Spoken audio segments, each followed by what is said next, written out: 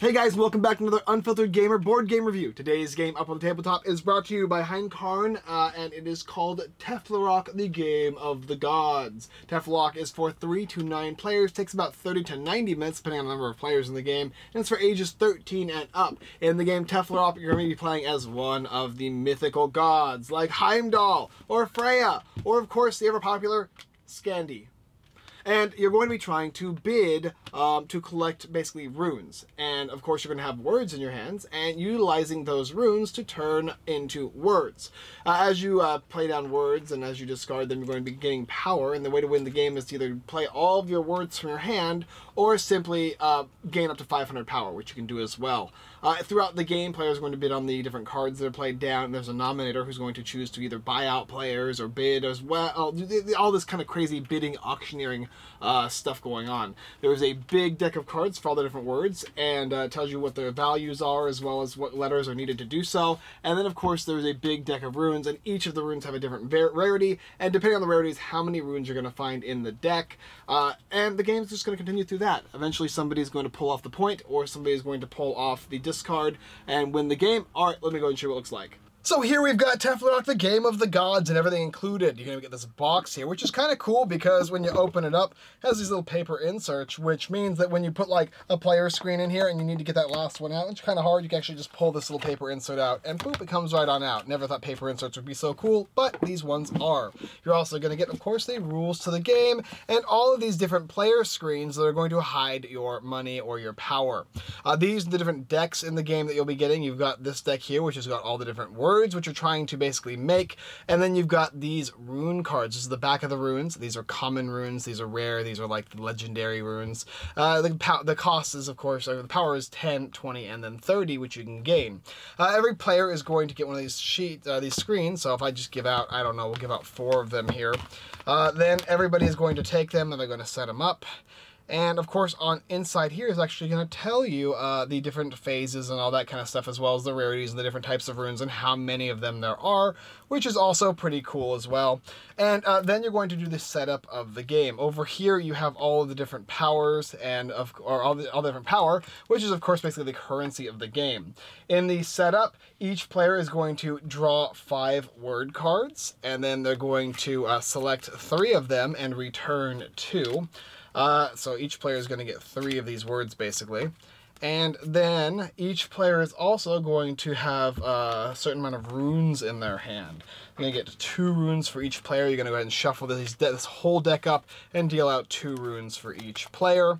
Go ahead and put this basically in your hand of cards so that nobody else sees it. And you're going to take 5 runes from the top of the deck and place it face up on the field for people to gander at, because they're going to be using these runes to make a word. So if I take a word over here, you can see this one here requires this I, this little F, and this kind of looking C little thing. And of course none of them are here, but there of course are runes in the deck that will allow you to make that word.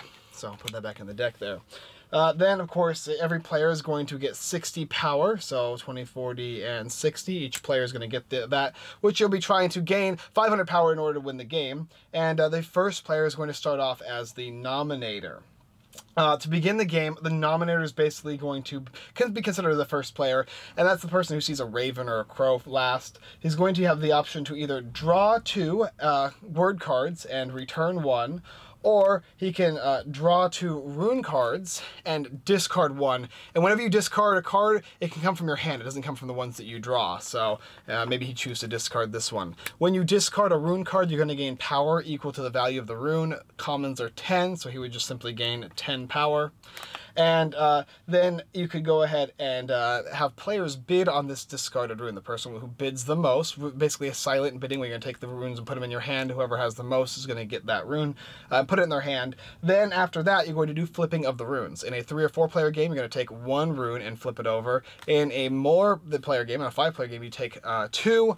6 player, you take 3, so on and so forth.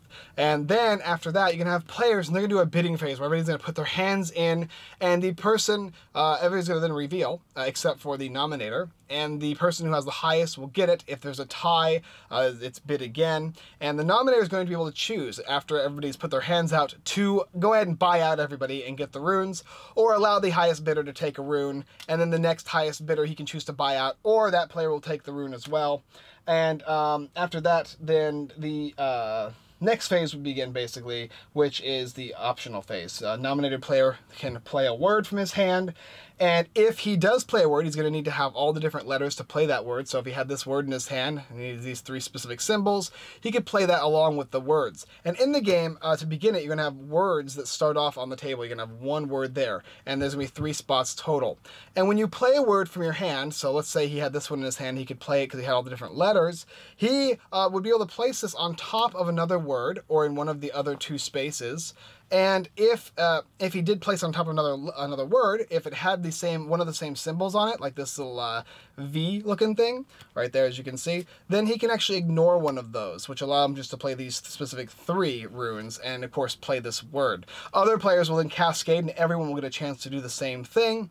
And after that happens, basically the end of the game phase could trigger, which is not likely in the first round, but if anybody has 500 power, or if anybody has played their last word card, then the game is going to be ending, and a specific thing will happen where all players will get another chance to try and score a word. If not, the next player will become the nominator, and they're going to also start playing, doing the same thing, basically. Drawing or returning words, drawing and discarding runes, gaining the power, having the bidding phase, flipping over new runes and having players bid on those specific runes, until somebody's going to win the game. And like I said before, the specific thing that happens during that phase is each player, other than the player who finished, is going to get a chance to either take a rune from the play area and add it to their hand and then play a word if they can, or they can choose to draw 2 runes from the draw pile and take one of these guys, and then of course play a word if they can. And the final one is drawing 2 words and then playing one of the words they drew if they can. Usually this is the last resort effort, but it might pay off, especially if you have a lot of runes but no words that match them. And then of course you're just going to tally up all these score, and whoever has, well, sorry, not tally up the score, then whoever has the 500 points is going to win instantly, or if players discard at the same time, it could be considered a tie. But that's the basic idea of the game, right? You're flipping over runes and bidding and buying. That is Teflarok. All right, let's talk about it. All right, so a couple caveats for the game. The first thing is when you discard a card based on the rarity, you're going to gain points, 10, 20, or 30 based on the type of rune. You can also, whenever you play a word from your hand onto either another word in the pile of 3 different piles, or just an empty pile at the beginning of the game, you'll gain the amount of power up here. And then finally, whenever you are bidding on a rune, you will pay the nominator for the cost of what you are bidding, unless he chooses, of course, to buy out the runes. A little thing as well is the nominator is going to be the one that selects the runes to choose from during the bidding phase. In a 4-player game, it's 1, 5, it's 2, so on and so forth. He will specifically decide which runes are the ones that are going to be bid on, and the other players are going to be the ones that are bidding.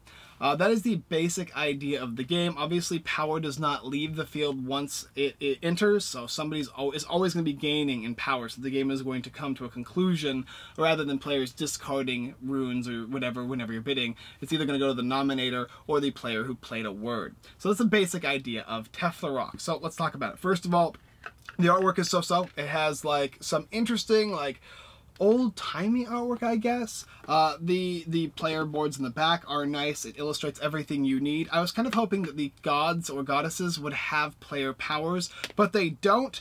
And I thought that was kind of weird because, like, all the gods, it has this, like, full-on explanation of, like, what Loki is and what he's done and all that, but it doesn't really give you any reason to be Loki other than just, he looks cool. But that being said, it is a simple in nature auction game with a lot of different aspects to it. Of course, when the game ends, it's not necessarily who ends the game, it's the person who has the most power at the end of the game, regardless of who ends it. That's just kind of what triggers the end of the game. But you're trying to play words, and you're trying to gather runes from other players. Now, the nominator has a lot of power in the game because he is able to buy people out. But when he does that, he's going to lose the option of gaining power for the next rounds. And in a big player game, that's very, very scary to do that, unless you really, really want that specific rune.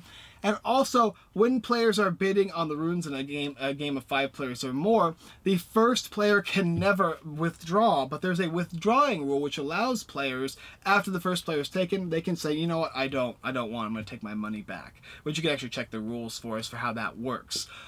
Which is actually really cool. I really like that aspect of the game because it kind of gives a little switcheroo of what's going to happen. You're not really sure. And also the nominator gets to stealing specific runes, but he can buy people out, right? He can take all of the runes for all the cost, or he can wait and see what that person who's bid the most is going to take, and that might be the one thing he needed.